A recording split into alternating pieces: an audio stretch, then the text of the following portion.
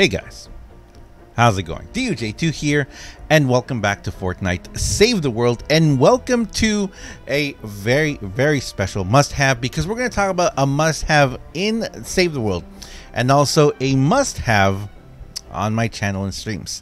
But first, I want to say a huge thank you to all of you guys being here. Thank you for watching. Thank you for being here. Thank you for supporting. Thank you for using my creator code DUJ2, whether you're buying something in BR or if you're buying some llamas here in Save the World. Thank you very much. Or if you're buying something from the summer sale. The summer sale is active right now on Epic Games Store. I recommend you go check it out. I have a video all about it too.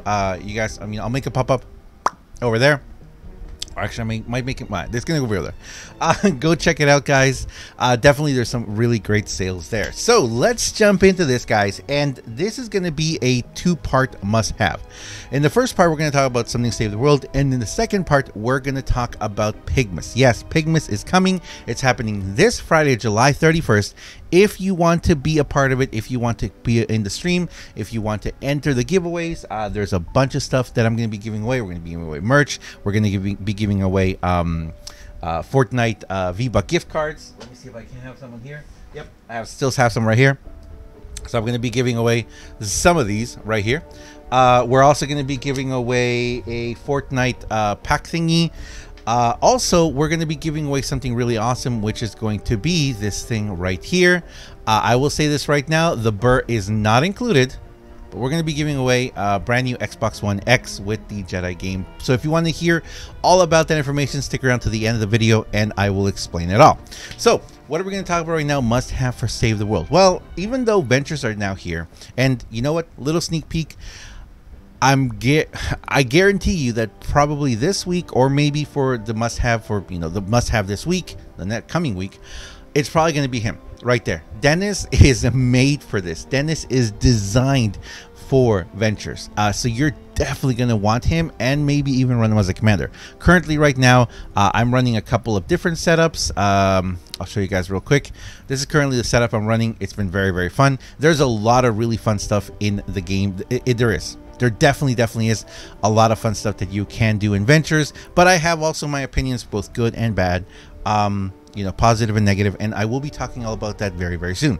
But in this video, we're going to talk about one thing, about one person, and that is Paleo Luna. Now, I've talked about Paleo Luna in the past. I've done videos about her in the past. She's actually even been in the must-haves before, but in the previous must-have videos, she wasn't really updated how I'm using her right now. And also, we didn't have mythic weapons back then.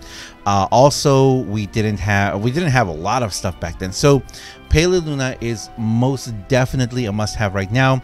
Right now, we don't know when this event is going to end. We don't know when the event items are going to switch over. We don't know when this is going to, all these are going to go away. It seems like this one is very heavy on the heroes, on the dino heroes, and I don't really think we have any other dino heroes left before these go away. Let me check really quickly, because now that I think about it, I really don't think we have any dino heroes that haven't shown up. Rex Jonesy already showed up. Isa showed up. Yeah, all of them. We have every single of these heroes has shown up. So there isn't any other previous dino heroes to see. There may be some new ones. I don't know. But must absolutely have is Paleo Luna. If you don't have her, and right now you can almost build the setup that I'm running. Let me show you that setup real quick, because that's the most important thing. Let me show you this setup that I run, and this setup is right here. Disregard this dude, that's not him. So this is my Immortal Luna setup. Paleo Luna is the key to it because, well, there's two parts to it, both her and the weapon she uses. So Paleo Luna is right up there with Saurian Claws, which add 9% of current health to melee weapon damage. Now we're going to be using Blast from the Past, so we don't have any of that defense, any shield. Removes all shield and increases max health by 200,000%, requiring 2 dino heroes. I currently use Isa for is it Isa? I think it's Isa. Yeah, prehistoric Isa. I currently use her, which she has Saurian Hide, while shields depleted, increase armor by 33%, and I'm also using Saurian Focus. Now, I don't know if I'm going to be changing this. I honestly don't know if this is something I'm going to be changing in the near future, because if I have to be honest, the only one that I kind of tried a little bit with them was Triceratops. Jurassic Ken, didn't really use him either. He's got Soaring Fight. Well, she's depleting his ability damage for 20%. We didn't really try him in this setup because honestly, he doesn't work very well right now. Hopefully he gets fixed soon. And of course, we've got Prehistoric, well, Prehistoric Isa here, but we have Ankylo Kyle. And who's the other one? We have Ankylo Kyle and, well, Rex Jonesy doesn't work there. And I guess that's it. I guess Ankylo Kyle is the only one that I haven't really tried there. But he's going to go for Kinetic Overload. So he's not going to help in any way there too. So pretty much this is my setup. It's not going to change much. This is the loadout that I use for Paleo Luna, which makes her, and I'm sure some of you have seen it. You probably have seen me use this loadout whenever I do an SSD, whenever I have a lot of enemies that I need to encounter in battle, especially if they don't have any, what's it called? The acid pools. Acid pools will really mess up the setup. But apart from that, nothing else will really make it phase it at all. I'm throwing there Saurian Hide, Saurian Focus, like I said, because I do want like using a lot of the heavy attacks. Battle Beat, of course, goes in there because Battle Beat goes into a lot of my setups. Eliminating 10 enemies in 9 seconds grants Rocking Rift, and I gotta tell you, eliminating 10 enemies in 9 seconds is not a problem. Usually I can do those 10 enemies in like 1 or 2 seconds. It increases damage by 50% and melee attack speed by 32%, decaying over 8 seconds.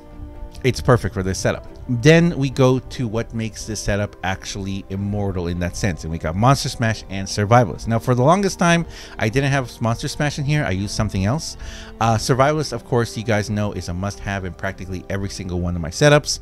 Eliminations heal you for 39 base health over 3 seconds. Duration refreshes with additional eliminations. So you constantly get kills, you constantly get that base health renewed. And Monster Smash is what keeps me from dying. Increases life leech with melee attacks and going constructor by up to 15% based on the percentage of your missing health. So if you're missing a lot of your health, if you are in the risks of dying, this is going to heal you back up again. But look at very carefully what it says there. Increases life leech with melee attacks and going constructor for up to 15% based. So life leech, melee, that's the key. So this is going to be the second part of this setup, is what do I use? What is the key weapon to use with this setup? And that is going to be the Masamune. The Masamune and how I have it built. I have a triple attack speed with life leech. If you are going to make this setup work, of course you're going to need melee weapons with life leech. Now currently right now I have I did have this one before, this Bright Core one. I had put a life leech on it and removed an attack speed. It kind of hurt me a little bit though, because it does hurt it quite a bit actually. I really wish that this damage right here, I could just change it. I wish I could change this damage right here and put life leech on here. Unfortunately I can't, so I have to, whenever I do this, I take off one of these and I put life leech on it. It kind of balances itself out. This weapon right now is super fast, but it's not going to benefit me in this case. It just won't. So this Storm King Sphere I have, this one is my crit one with attack speed. It's still pretty fast. It's not bad at all. This one, because it's Bright Core and it has double attack speed, is even better. But I gotta just go ahead and switch this one off, or I gotta make a third one. I may just make a third one. Guys, and have one that is going to be for Bright Core and for life leech. But you know what? Before I forget, actually, I'm gonna go ahead and do this right now because I keep forgetting. And I'm like, oh man, I keep forgetting. I don't want to do this though. I really don't want to do this because you know what? I'm going to make a third one. I'm just going to make a third one with life leech. And then the other weapon that I use is also the Storm King's Ravager. Storm King's Ravager, I have one here with triple attack speed, which is the Bright Core one, and I have a Sunbeam one with life leech and attack speed. What I need to do is switch these two. I need to make this one with triple attack speed for the Sunbeam because it needs it, and this one right here needs to have double attack speed. And well, why does this one have damage to miss monster and bosses? Interesting, huh? I find that very interesting actually. So this one needs to have the triple attack speed, and this one needs to have double attack speed with life leech, because I really do prefer the Bright Core ones. You guys know making it Bright Core is going to give that a little bit of push, which actually this I am going to change right now while I remember, because you guys know how I am. So we're going to change this one to life leech. This one I'm very, very curious as to why I have this one to regular damage. I guess just in general, we're just gonna keep it. I guess we'll just keep it regular damage. And then this one, yes, okay, we fixed the right one. I'm like, oh no, I fixed the wrong one. And this one, we're gonna go ahead and just change it to attack speed. Oh no, no, no.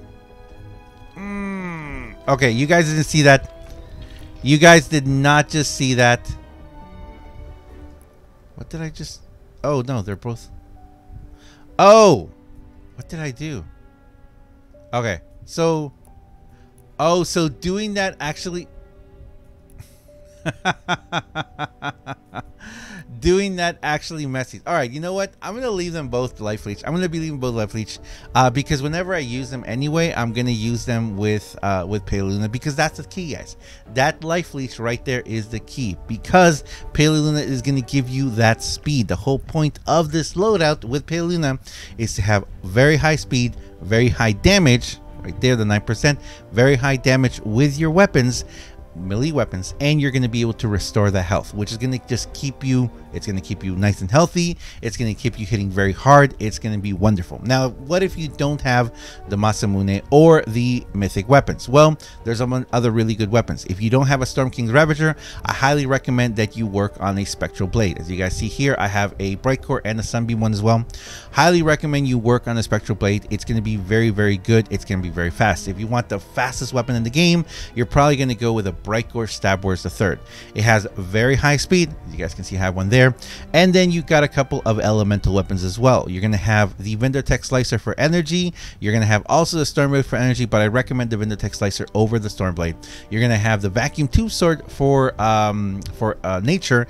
And you're going to have one more weapon. Oh, yeah. So actually the Spectral Blade, if I remember correctly, you can also change it. Yeah, you can change it to water as well. So having a water or a physical one, personally for me, or an electric one in that case, is going to be really good. But anyway, there we go. I'm going to leave it there, guys. I love this. I could be talking about this all day long because it is wonderful. This mic drop is actually really fun too. If you're looking for an interesting weapon, that build is actually really fun. But anyway, that is the key to the Paleo Luna Immortal Luna setup. You gotta have Luna, you gotta have this setup, you gotta have a really fast melee weapon that's gonna have life leech on it, and you're just gonna have a lot of fun with the game. So I'm gonna leave it there, guys, for this.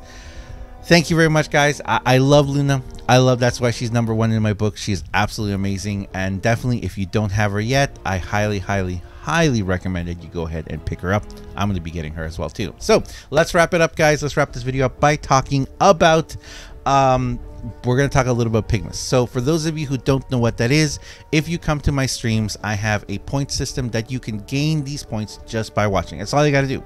You just got to watch. You're going to gain these point systems, and you can get yourself coinks. Coinks is kind of like it's a currency that we use in the stream that you get by watching, like I said.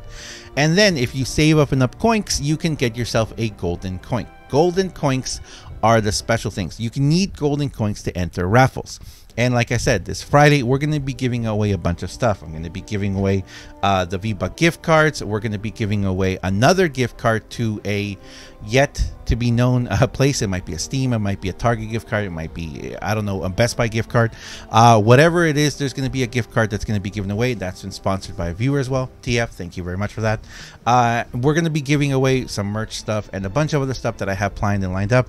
Also, huge thanks to my sponsors. We have several sponsors of the channel now. We've got Skillshare, we've got Ridge Wallet, and we have a brand new one, which I guess I'm announcing a little bit right now, which is GT Racing. GT Racing is a shirt company. No, I don't have one yet. There's a box in my living room that I got to put together. There's going to be an unboxing video coming soon. So huge thanks to them. If you guys want to find links to all of them, there'll be links down below in the description. And thanks to them also for making possible this, because we are going to be doing a lot of really cool things. And a huge thanks to also one of the grand prizes that you're going to definitely need a golden coin to enter is going to be, like I showed at the beginning of the video, this Xbox One X. Now, this one is being sponsored by Miss Mew Mew. No, the burr is not included. You cannot get the burr. That's just Dan Bear. He's showing it off. So huge thanks to her. She's going to be sponsoring that giveaway. It's a brand new Xbox One X. Whoever wins, and for all these prizes here, if it's something physical that I have to mail or needs to be mailed, if you are not in the continental US, then you need to we'll talk and we'll figure out something for shipping, because anywhere in the US I will most definitely send it. I will pay for the shipping anywhere it goes. But for example, even sending something to like Canada customs can be kind of tricky, and sometimes it will cost a lot to get something out of customs, and especially if we send it to other parts of the world. But that's not a problem. We've actually sent things all over the world in the past. We've done giveaways before. For example, someone one time won PS4, the gold PS4, and we sent that one to Sweden, and it took a little while. And again, I put down whatever I would have put down for shipping here in the US for something like that, and then the person who won, they paid the difference. They just paid the difference in shipping, and that's all it took. It took a few weeks for him to get it, but they got it, and they've been playing on it ever since. So whenever we give away something big like that, yes, we are more than happy. I'm more than happy to pay for part of the shipping.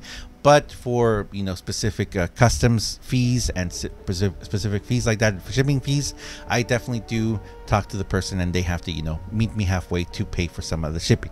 But we can talk more about that when and if you win something. So if you would like to know more information, come to a stream. There's streams almost every single day, and at the time of me making this video, it's only a few days. It's only a few days until it's only a few days, man, until we have PIGMAS. So I hope you guys can come. I hope you guys will be participating. Thank you very much, guys. Thank you very much for being here. I really appreciate you all. Definitely come to stream, get your golden tickets. Thanks a lot. I'll see you guys in the next one. If you guys enjoy this video, if you enjoy what I do on my channel, please do me a huge favor and have yourself a fantastic day. Thank you guys, and I'll see you guys in the next one. See ya.